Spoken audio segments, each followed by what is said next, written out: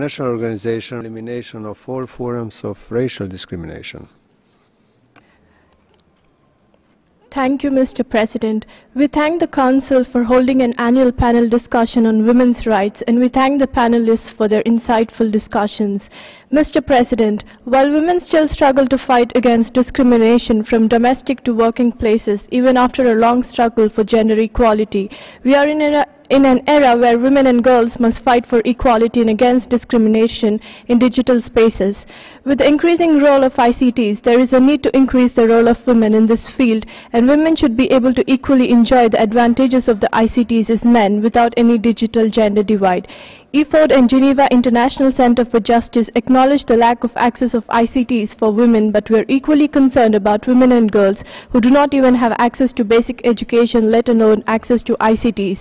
We also raise the concern about those women and girls who are the victims of armed conflicts such as in Iraq, Syria, Yemen and occupied Palestine, and who suffer from extreme poverty. Today, having access to education is far from reality for these women and girls. How would they enjoy the right to access to ICTs?